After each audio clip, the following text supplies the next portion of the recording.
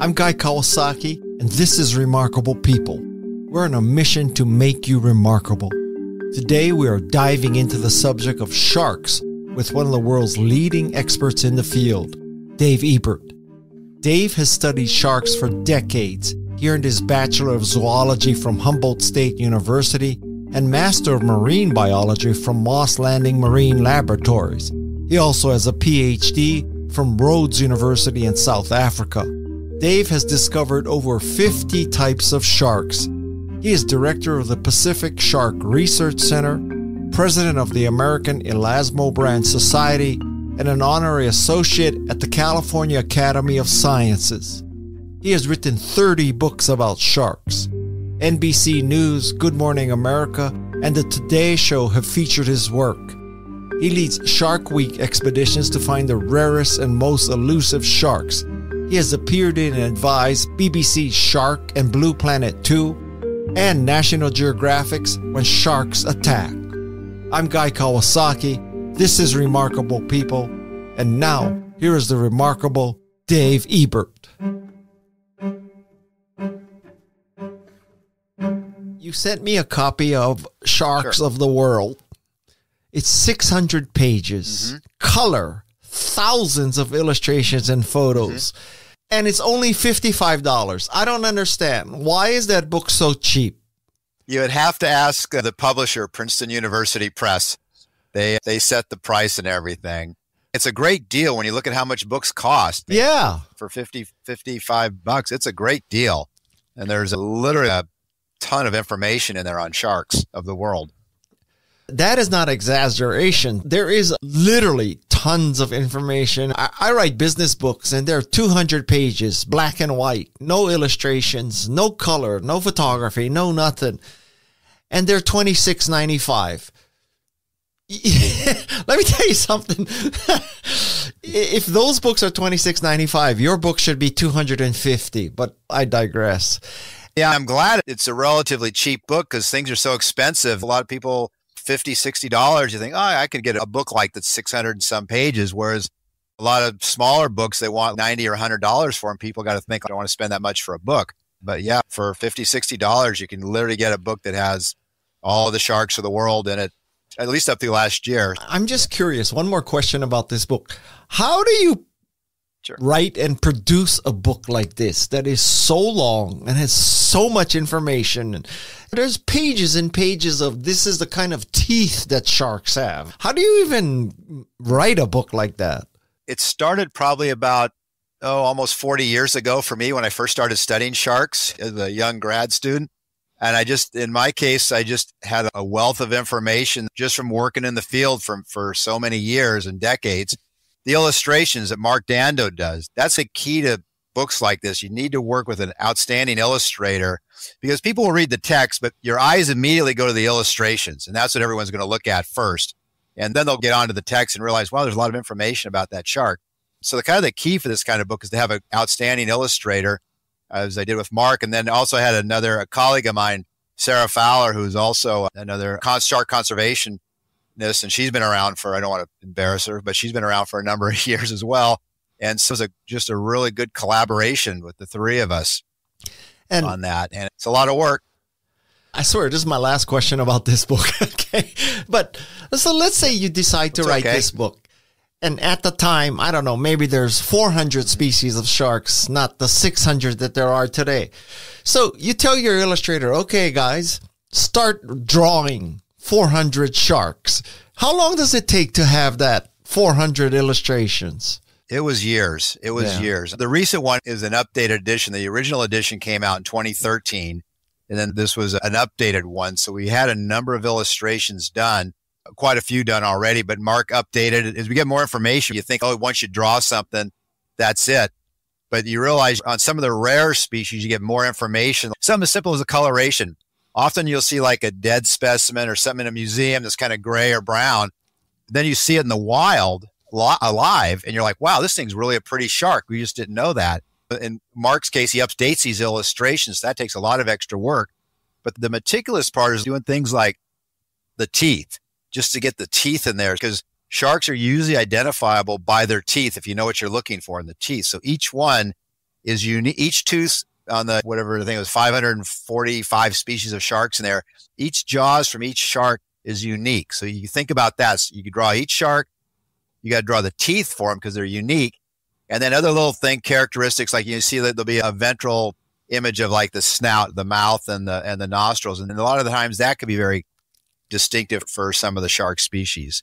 So we try to put in as many of the characters as we can, and then just hit on the main things to try to get people to look for the characters that people would look for. And again, because I'm a scientist, I want to write this to the average person, someone like yourself who might be kind of interested in it, but it's not an expert or anything. So you can look at that, understand like, hey, here's some characteristics, how I can tell this is this particular species of shark. And so I try to write that for the average person. I'm not writing this for technical people like myself. I want the average person to be able to pick up this book and to be able to like find a shark maybe washed up on a beach or something they see on TV, and they can try to identify it. Let me give my audience a plug for your book. So if you are at all interested in sharks or fishing or the ocean, I cannot conceive of a more impressive book to buy than this book for a mere $55. Eat out one less time and go buy this book, man. It's magnificent. And if you check around too, even better, this occasionally they'll have some special offers. We got things like this summer we'll have like Shark Week, Shark Fest stuff coming up, and they'll sometimes give a 30% discount on the $55. So if you check back or follow me on social media, I'll post it like when they come up and there's a discount, I'll post it. And so you can even get that book for less than $50 at times. All right. So now take us back to 40 years ago or whenever, and you're a grad student. And like, at what point do you say, okay, I'm going to dedicate the rest of my life to sharks? Like, how did that go down? Oh, I can take you back further than that. When I was about 5 years old, my parents gave me a book on sharks. And I still have it too.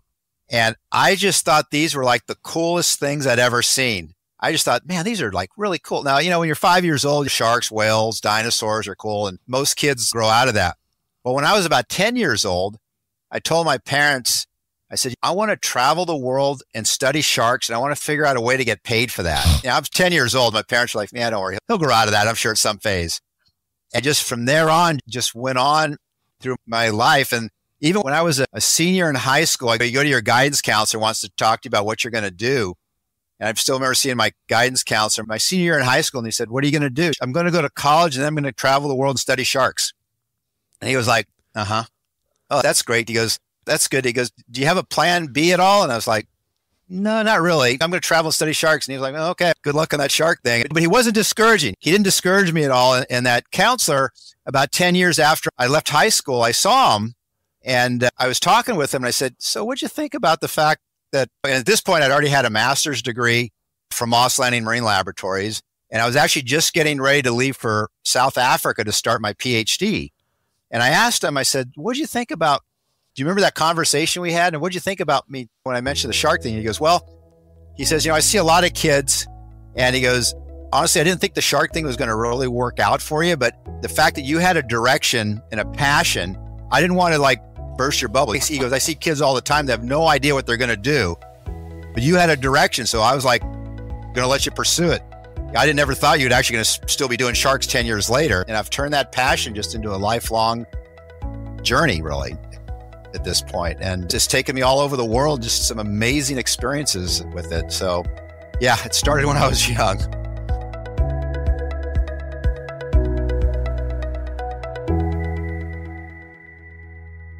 We have interviewed 200 remarkable people, and this kind of early discovery of your passion is rare.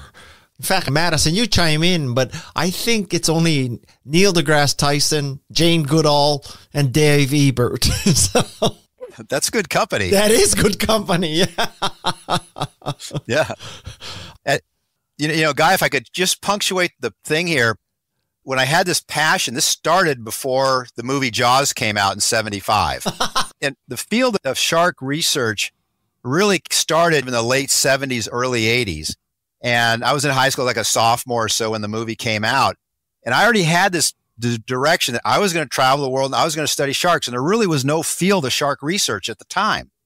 So thanks to Peter Benchley and Steven Spielberg for a great book and an awesome movie, this whole field started, and it was because people were interested in sharks. Like, well, how many shark species are there? How old do they get? Where do they live? All these kind of questions. And so a lot of the university programs started asking these questions.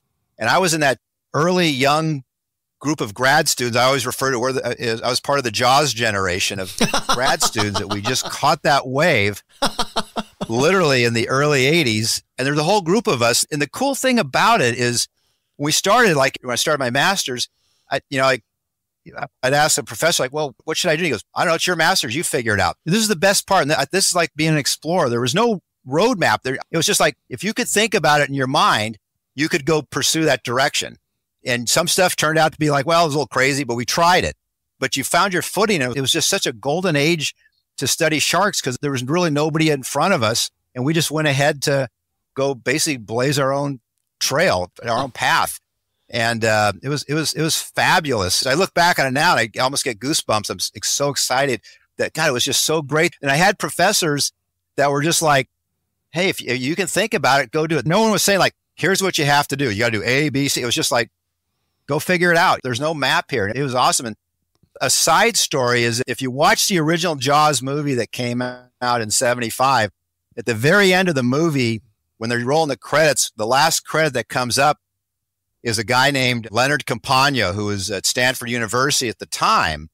And I don't know if you knew this or not, Guy, but Stanford used to have one of the preeminent ichthyology programs in the world for close to 100 years. And they closed down in the 70s. But anyway, this guy who I mentioned there, who actually designed the mechanical shark Bruce and worked with Spielberg on the movie, turned out that he was my main professor advisor for my PhD. Wow. Like 12 years later, after the movie came out, I started a PhD. And at the time, he lived in the Bay Area up in Tiburon where he was working. And I got to know him because people ask me, like, they'll say, like, well, how'd you do this whole traveling thing? And I was working, did a lot of research in Monterey Bay, San Francisco Bay, Humboldt Bay. And I got to know this guy, Leonard Campagna. And he took a job in South Africa. Now, this is about 1985, 86. And for those of us that are a certain age, South Africa probably wasn't the main place people were looking to go to at that particular time. But he had taken a job there, and I went up to say goodbye, and I was just finishing my master's degree. And as he was leaving, I said, hey, if you need anybody to carry your bags or something in South Africa, let me know. And it was literally almost like a throwaway statement. And 8 months later, I got a phone call from him. And he says, hey, Dave, I have a PhD position here. Do you want it? Like in a nanosecond, I was like, hell yeah, I'm going. And basically, here I was, like 26 years old, and I'm taking off to go travel the world and study sharks. And I was going to get paid to do it. And it was this dream I'd had since I was 10 years old, was all falling together at this time. Wow. And it was the best thing I ever did. And it was just this huge adventure I had. It's becoming apparent to me that you're the Jane Goodall of sharks. How's that? That sounds awesome. She was quite a person. I remember seeing her like on National Geographic stuff back when I was a kid. So that's cool to hear that. I think I can guess at your answer, but all things considered, is Jaws the best or worst thing that ever happened to sharks?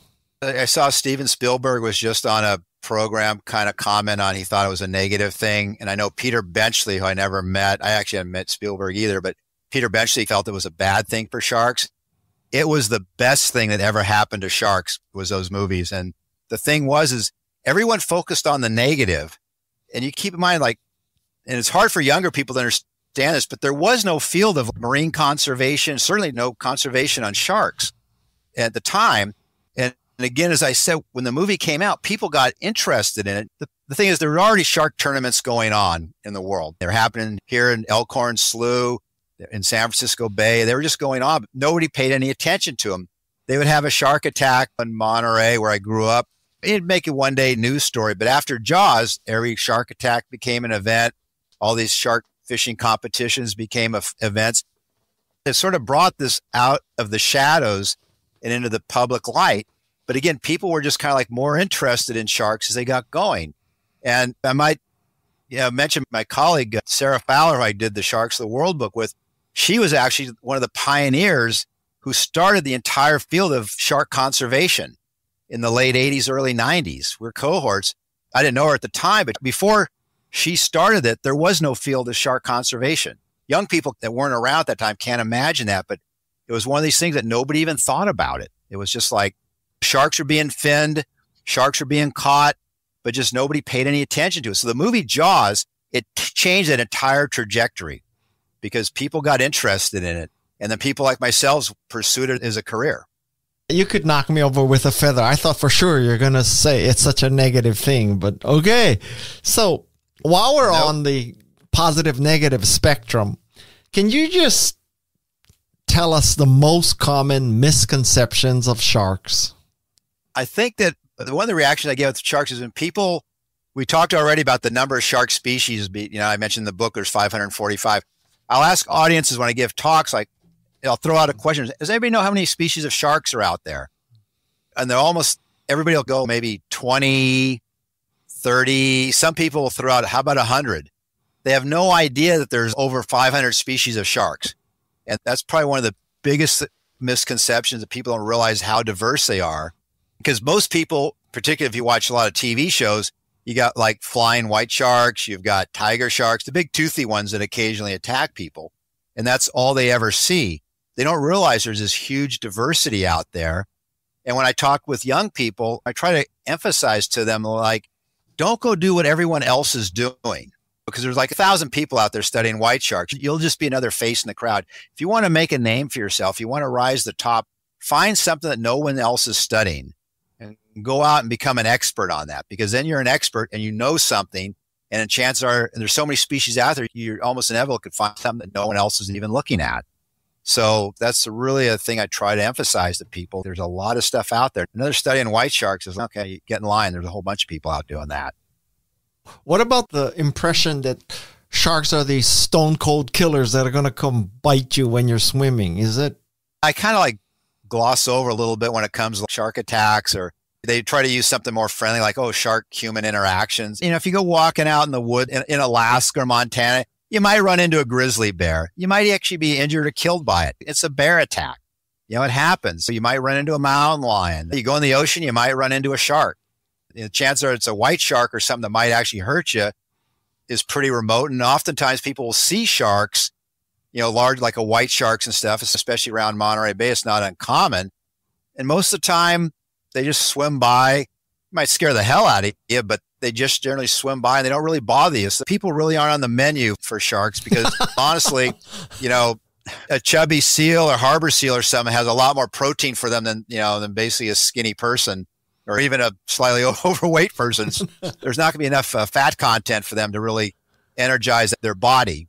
And so they need to look for things that are high protein, like, again, harbor seals or sea lions. Elephant seals are great. They love those things. So yeah, people are not on the menu by any means. I think I know the answer to this question too. I'm a surfer. Madison is a surfer. I surf. I don't know if that makes me a surfer, but anyway, when I try to encourage people who don't surf to surf, and almost all of them say, I'm afraid of sharks.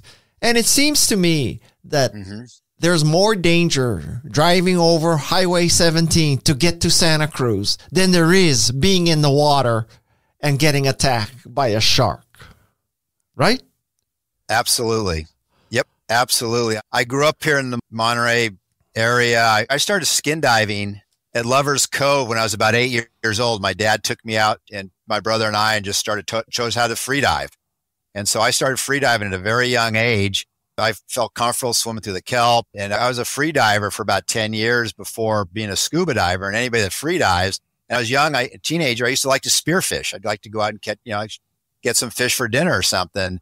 And so you think about, let's see, you're shooting fish, you're carrying them around on a stringer, wiggling fish, blood in the water. And I did that from the time I was 8 years old for all this whole time. And I've never seen a shark while I was spearfishing. I've seen a few sharks diving, but just never while I was spearfishing. And you think about it, scuba diving, you're down the bottom. Free diving, you're pretty wide open there. And especially if you go out to some of the places like along, we used to call it Flounder Flats area between the Monterey Wharf and the hotel there. It's all a big sandy area. It used to be a good place to go spearfishing for halibut.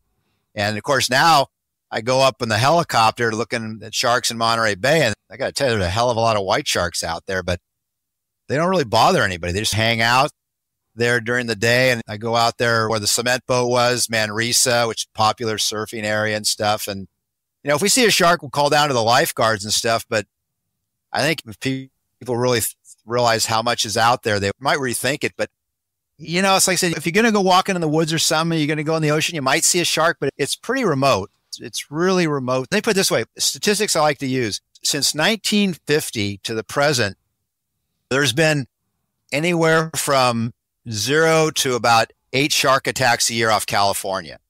And the average is about maybe 3 or 4 a year, but some years there's 0 and some years there's as many as 8. And when you think about it, the average number of attacks hasn't changed in 73 years, but the population in California has gone from about 15 million to 40 million. And there's a lot more people, as you know, in the water now than there was even 30 or 40 years ago.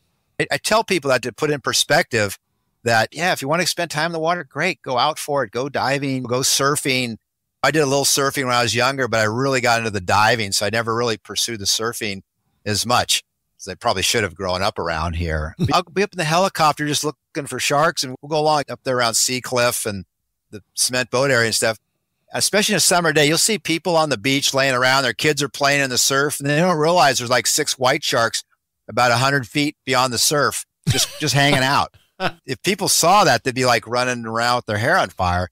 And the sharks are just hanging out there. Kids are playing in the surf. And usually during the day, the sharks are just hanging out. They tend to get aggressive. Or I don't say aggressive, but more active is usually around dawn, between dawn and dusk. That's when they're typically hunting. During the day, they're just hanging out, resting, chilling, not trying to avoid the people in the water. So let me get this straight. So you're in a helicopter. You're near the cement boat, Sea Cliff. You see sharks 100 feet from swimmers. You don't dial 911 and call them up and say, hey, get those people out of the water. You just continue on, business as usual. Oh, they'll usually, call down. They'll let the lifeguards know, and they'll usually put up some kind of notice just that there's sharks around. The interesting thing around here in Monterey, which has been interesting, is that the sharks we see up around the cement boat tend to be the little, let me qualify this, the little white sharks, which are the young of the year, and they're between 6 and 8 feet long. My personal thing, if the shark's as big as me, I'm 6 foot. If the shark's as big as me or bigger, I'm going to get out of the water probably, but depending on the species, but I'm going to get out of the water. But the big ones, and I know you're a surfer and any surfers would know this, if you go down towards Manresa, that's where you see sort of the larger sharks, the ones that are over 12 feet or so, the bigger ones.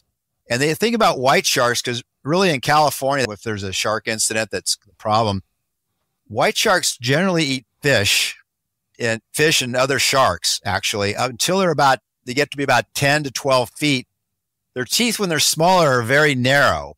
When they get about 10 feet, their jaws become much larger and triangular, which is what people, when they think of like Jaws, like the movie, these large triangular teeth, they don't get that way until they're about 10 to 12 feet. What happens is, at that size, they switch from feeding just on bony fishes and other sharks to starting to feed on marine mammals, harbor seals, elephant seals, those types of things. So when I talk about these ones like at Sea Cliff, the cement boat, most of those are small white sharks, like 6 to 8 foot. And some days I'll go up there and I'll literally count 40 white sharks along a 2 to 3 mile stretch of beach. I just get tired of counting them. There's so many of them around there at this time. And that's actually, I got to put in a plug in for this. That's actually a good thing in a way, because to me, it speaks to the health of the bay because, when you see that many sharks out there, up until 2014, it was only the larger sharks you would see. We never saw the small white sharks. They were always in Southern California, which is their main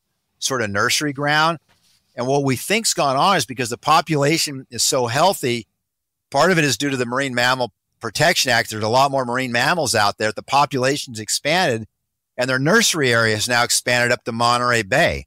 And so that's why we're seeing these little ones up here, since about 2014, whereas we really didn't used to see them before that. So that to me always talks about, and I think I really want to talk about the health of the bay is, I think in conservation, marine conservation, you hear so many just negative stories one after another, and you eyes kind of gloss over like, God, aren't we doing anything right? And here you were doing something right.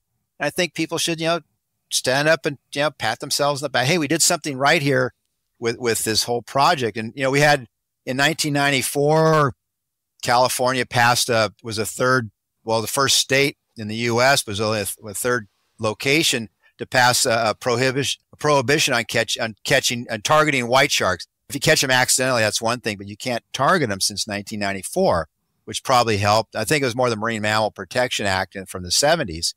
But what was interesting is the first country to ever develop white shark protection was in South Africa. And I fortunately happened to be involved with that back in 1990 when they passed the protecting white sharks. Then it was Australia in 1993. And then after that, it was California. So it was neat to see some of these, all this kind of came about much after, this whole conservation thing started to get going in the early 90s. Okay. 2 more questions about surfers and sharks. Okay. So sure.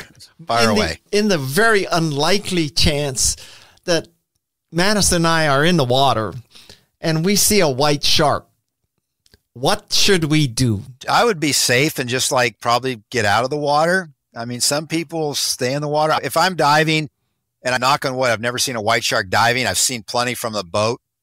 But, if I'm in the water and there's a large toothy shark, white shark, tiger shark, I just try to get out of the water and just to be on the safe side. I see on social media, you'll see people post these pictures of divers swimming up to tiger sharks and patting them on the nose, or free diving with white sharks. And I think that's not a good thing, because I think it sends the wrong message to people that don't know, that they're going to think, oh, okay, I can swim up to this 12-foot long white shark and swim with it or whatever. And you don't know. Think about it as a wild animal. You might see a mountain lion or a bear in the woods and probably won't attack you, but you don't want to go poke the bear, so to speak, and create a situation where you could get hurt. Same with white sharks or any large sharks like that. You just don't want to take a chance. You see all these videos from Yellowstone where the tourist is going up to the buffalo, right? And the buffalo charges them. Yeah. You cannot fix stupid. But anyway, yeah. So now Madison and I are in the water. We see a white shark, 12 to 20 feet. So in our brains, we're thinking, get out of the water.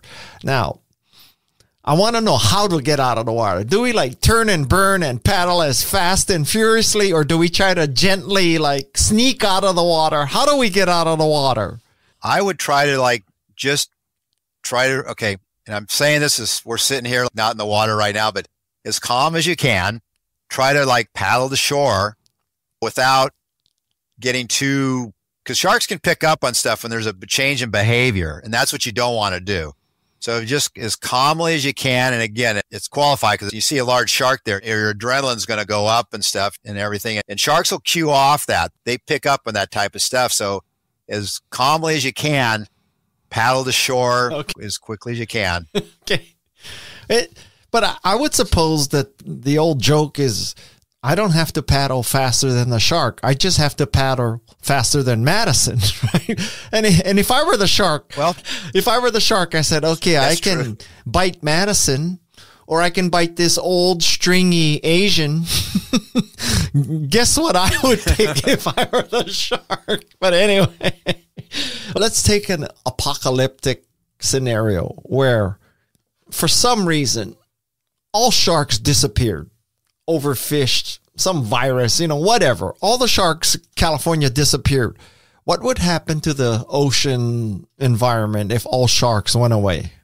If by the time all the sharks disappeared, we'd probably be screwed, to make it short. And this is actually a great question, because when I talk to general audiences a lot of times, I try to talk when you see things like white sharks disappearing, it's probably pretty late, because they're a very high level predator. And when you start to see those things disappear, you've got some problems further down the food chain. And again, I look for these, what I call the lost sharks. A lot of them are lower level predators. But if you start seeing those things disappear, you've got a problem. And that's when you should be addressing it, because probably, and I say there's a problem because probably their food's gone along, which could be smaller fishes. It could be crabs, crustaceans, things that they're lower down the food chain.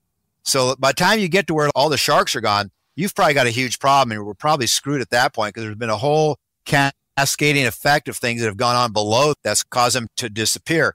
Actually, an example going on now, there's a bit of a debate You may have heard of, like in South Africa, that a couple of orcas have started feeding on white sharks down there. And I don't know if you've heard of that. It's been in the news a bit. And you'll see these articles about these two orcas wiping out the white shark population in South Africa. And it's like, no, the white shark population was pretty healthy. Talking to people there that I know that have been studying this thing, what it looks like is that a lot of the white sharks would feed on, and a lot of the bony fishes that these other sharks would feed on have been overfished. And basically, if you remove the foundation of a building, your building is going to collapse. If you think about the top of that building or a pyramid, whatever, I always think of a building because you have your foundation, you build up. At the top of that, your roof's going to be like the white shark, and you've got all this stuff below it. You take out the foundation of all these lower level, trophic level predators, these other sharks that are food for the white sharks, you get rid of those. The white sharks, they're around, but they're just going to move to a different area where there's food. And the ones that are left are being taken out by these orcas in South Africa. As I say, by the time you get to the sharks, you better be looking at paying attention because there's a lot of other things going on at a lower level. Okay.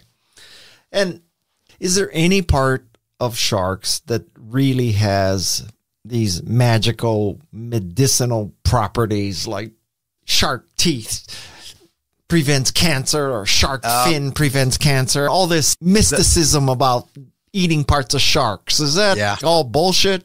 The short answer is yes. We don't know. Right now, we don't know. And I don't want to quite say BS because sometimes you might find something later on, but I know people have studied this whole thing about sharks and cancer and other medicinal uses. One of the ones is the squalene from shark liver oil for treating certain things.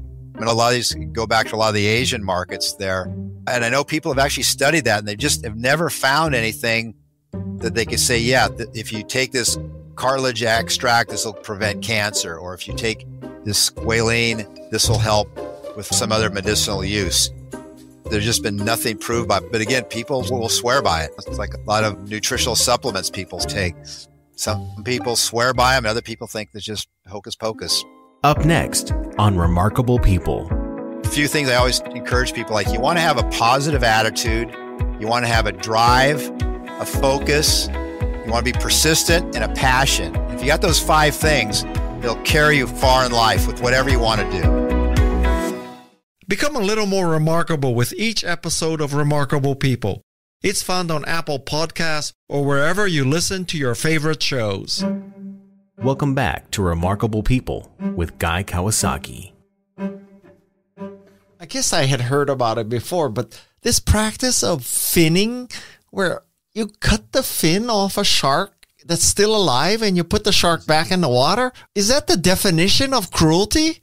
You just open up a big can of worms there on that. But this is actually a good example. Shark fins and shark finning has been going on for well over 100 years, probably a couple hundred years. And a lot of it goes back to a lot of Chinese and a lot of the Asian who were finning sharks for years. If you went to San Francisco's Chinatown before the movie Jaws came out in the 70s, you could find shark fins in the markets there. Nobody paid any attention to them. And even after the movie Jaws came out, people got a little more interested in sharks and they're focused on shark attacks. But nobody really got too interested in fins until in the late 80s when I was doing a lot of my research. I'd lived in Taiwan, I was living in South Africa, and I was seeing these buyers, primarily Chinese buyers, going around to like villages in Africa and stuff and buying shark fins. And at the time, again, it's a different mindset than today. I was kind of curious, whether they're using them for different soups and stuff. And I've had shark fin soup before. It's okay. I don't really get what the big attraction is, but I know from living in Asia, they'll say, oh, it's like having chicken noodle soup. I don't know. But anyway, and so my professor, and this is, again, a great example of what a great time it was in the late 80s and the 80s and 90s, was that this was my first book. We were writing up this thing. We started talking about this whole shark finning thing. And we actually wrote a section in our first book I ever did on this sort of shadowy industry of this shark finning going on. At that time, in 1989, nobody was even talking about shark fins. Are you kidding? And then also at that time, we also estimated that there was probably somewhere between about 25 and 65 million sharks a year were killed as bycatch. Again, nobody was even thinking about this at that time. And of course, nowadays, shark finning is a huge issue. But this, again, I'll trace this back to the movie Jaws. People got interested in sharks because of that movie. and now pay attention to, like, they look at fins. And yeah, you talk about the cruelty of shark finning and stuff. And again, I know they probably do this on the high seas a lot more. Things like blue sharks, the meat's not very good. So I know they'll a lot of times take the fins off and keep the fins. But I can tell you from my own experiences, having lived in Asia and stuff, a lot of these areas, these villages, they don't send any protein back. Same in Africa. Protein's protein for the village or the small community. And so, yeah, the fins are an added bonus to it, but the meat will get consumed as well. When you're on the high seas and they catch things like blue sharks, which are kind of like bunny rabbits of the high seas, they breed, they're so prolific.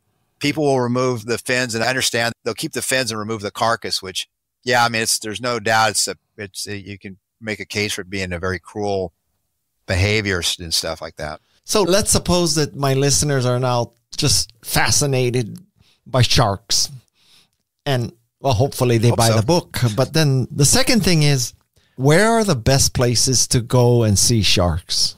It depends where you want to go. And I should add that, too, we talk about mainly sharks, what people think of sharks. There's these other things that are called flat sharks, which are the rays. If you think about it, if you take a shark, which you think of a typical shark, and you flatten it down and you roll the gills from the side of the head underneath of it, that's really a ray. So when you see skates or rays, they're really a flat sharks. And so in addition to the 545 species of sharks, you have another sort of 650 species of rays out there too. And I mentioned the rays because rays tend to be a lot more gentle, and you can swim with those, and they're not going to generally bite you or snap at you and stuff. But if you want to go see sharks, think about like manta rays. People love to go to Hawaii or someplace to be able to dive with manta rays and stuff. With the sharks, there's certain areas where people can go if you wanted to see white sharks, for example. That's a really popular places. There's places you can go see like tiger sharks. And it really depends on what you're looking for, because California, you go out to Elkhorn Slough at times of the year and you see leopard sharks. Go kayaking up the slough in the springtime on a low tide, you can see lots of leopard sharks out there. You can see blue sharks out in Monterey in the summer and in the fall out here. Of course, white sharks. So it depends what you want to see. Okay, and where you want to go. So I want to see Jaws. It depends on the species. You want to see Jaws? Well, I want to see Jaws. Why don't you go out and go surfing? Go out to Manresa, maybe take some chum with you or Madison with you, and just go out, splash around a lot, make a lot of noise, and maybe I'll coordinate. I'll fly above in the helicopter, and I'll like radio down like, okay, guy, we got one. They're there. And something you should think about too is people tend to think of with like white sharks, you think of the fin at the surface. White sharks are mostly under the water. And so you could have 6 of them around your surfboard and you'd never know it because they're under the water. And when you're at surface level, you can't see them, but you get up a little bit and you'll see them. Great. And do they like yellow surfboards, or is that a myth? You mean yum yum yellow? Yeah. Yeah, there seems to be some like these bright colors, like bright yellow. They call it yum yum yellow, or bright orange. Those bright colors, they definitely seems to be a bit of an attraction for them. That is also good to know. Yeah. Okay. So what are the biggest threats to sharks?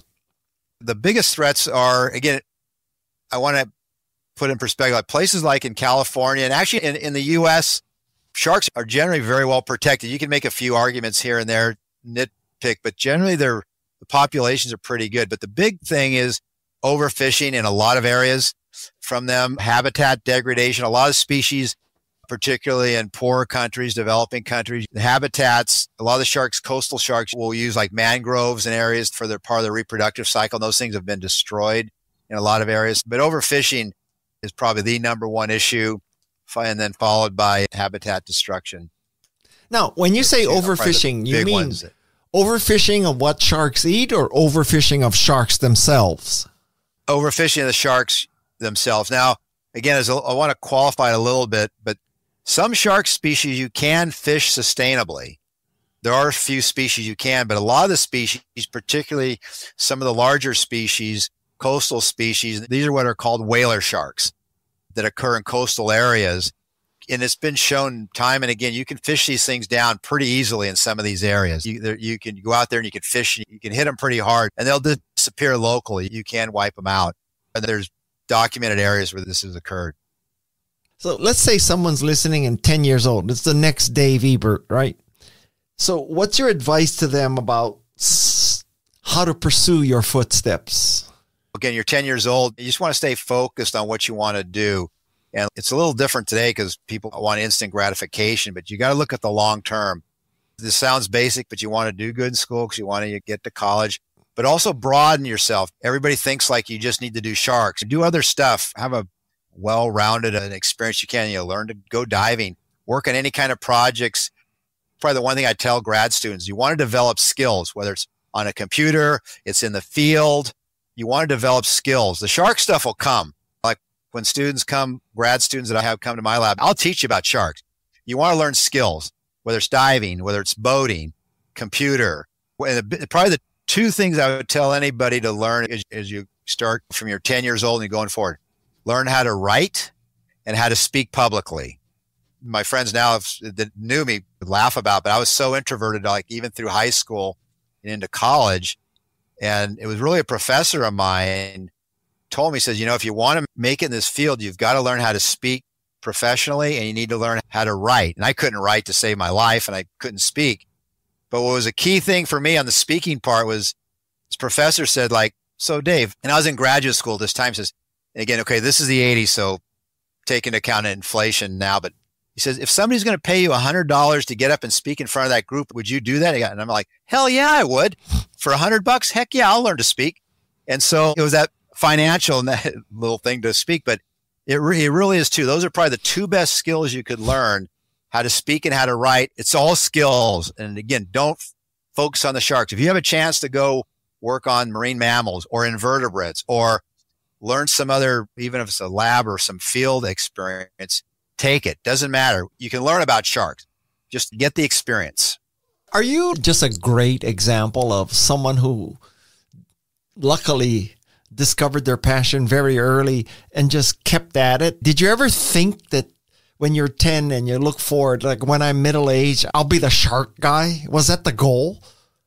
No, I never imagined I'd ever even write one book, and I've written like 35 now. I just never thought about that. I just had this fascination with sharks. And I like to travel. I always had this dream when I was young. I wanted to go see the world. I don't know where that came from, somewhere in my family. I've got a family of explorers that like to go out and learn new things and explore.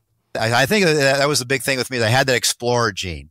I wanted to go learn. And the few things I always encourage people, like you want to have a positive attitude. You want to have a drive, a focus. You want to be persistent and a passion. If you got those 5 things, it'll carry you far in life with whatever you want to do, whether it's sharks or some other area. Those are just things you can learn and you just have to have innate, and you can go really far in life. Here's something else I'll pass along to you. Okay. And people don't realize this, but white sharks actually hunt in the surf. They actually like to hunt there. And the reason they do that is it puts them at an advantage over the seals. And that's the best time where they like to catch the seals, is right when you get a nice surf break and stuff. That's oftentimes when they'll attack. What? Wait, but doesn't a human being in a black wetsuit look like a seal? Could, yeah. And here's something else that very few people know. Another little thing I'll share with you. Because I was the first person who actually did this back in the late 80s, early 90s. I documented that large sharks, I did this mainly around 7-gill sharks, which occur in the bay, but white sharks do this too, is they'll hunt cooperatively in groups, in packs, and depending on the prey that they're taking. Now, they're not likely to hunt as a group on surfers, but you never know. But oftentimes, if you see one shark or white shark around, there'll be others around. And sometimes larger prey that they will cooperatively hunt, depending on what they're hunting. Jeez. Just something else for you to think about.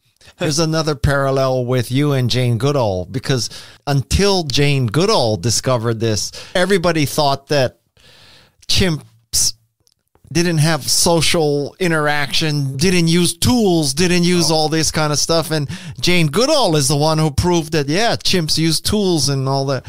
So now Dave Ebert is telling us that sharks cooperate when they hunt.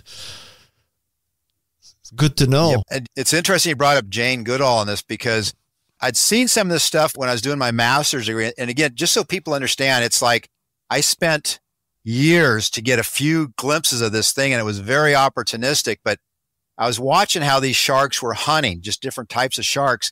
And I was going like, man, they're not just randomly attacking stuff. It's a very coordinated attack, basically social facilitation.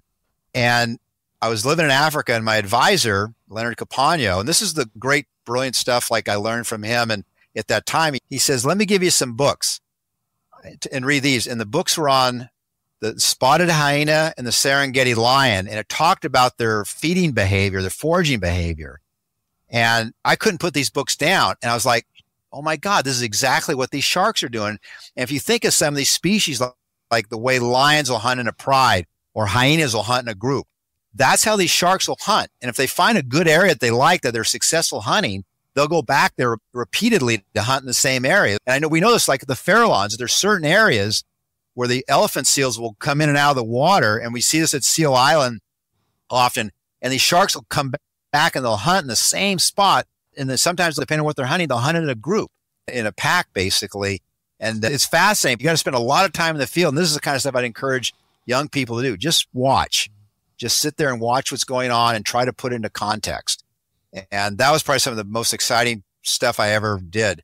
But of course, when we start thinking about these large sharks actually will hunt in a group, it can be a little, I don't want to say scary, but a little I'll say interesting. I hope you enjoyed learning about sharks and the life and work of Dave Ebert, a true pioneer in the field of shark research. His discoveries and explorations have shed new light on these majestic creatures and contributed to our understanding of the ocean's complex ecosystem. Don't forget to check out Dave's books and watch for his appearances on TV shows and documentaries to learn more about his fascinating work. I'm Guy Kawasaki. This is Remarkable People. My thanks to Neil Perlberg for introducing me to Dave and making this interview possible. Not to mention letting me have a few waves when we're surfing together. My thanks to Jeff C., Peg Fitzpatrick, Shannon Hernandez, Alexis Nishimura, and Louise Magana, all part of the Remarkable team. And last but not least is the drop-in queen of Santa Cruz, Madison Nismer. Until next week, mahalo and aloha. This is Remarkable People.